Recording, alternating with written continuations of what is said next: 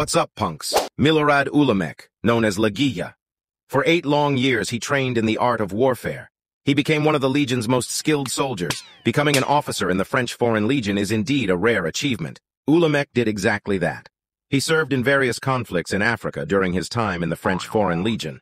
He was sent to Chad in 1987 as part of a French intervention force, which intervened in the Chadian-Libyan conflict. He also served in other African countries, such as Rwanda and Djibouti. He left the Legion and became a member of a Serbian paramilitary unit called the Tigers, and later became commander of the Serbian Special Operations Unit, JSO. In 2003, he was charged with the assassination of the Serbian Prime Minister, Zoran Đinđić. He was sentenced to 40 years in prison.